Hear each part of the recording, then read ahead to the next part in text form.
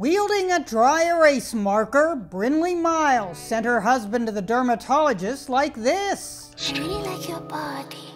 I really want to get naughty. And this is how the dermatologist sent him back with "took to test" written next to suspicious moles, and "good" written next to ones that looked okay. For Brinley, circling Ryan's moles was a no-brainer.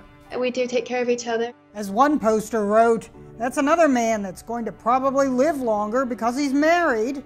The Utah couple's only been married for about 6 months, but Brinley knew Ryan had a family history of skin cancer, and he thought getting circled was funny. The dermatologist laughed when she saw it. I was kind of embarrassed at first, but then she was like, "I don't feel embarrassed or anything. It's okay. I've seen this happen before." Other doctors chimed in. "I love this. True love is taking care of your partner." While someone else in dermatology noted, "It's never the wife with circles though, LOL." The circles washed off. We had checked after we got out of the shower to make sure that they had came up. But the TikTok video circled the globe. Now the biopsy results are back. The one on my chest, it does have cancerous cells, so I do need to get that one removed, but it's nothing urgent. Others he's keeping an eye on. 4 eyes, actually. His and hers.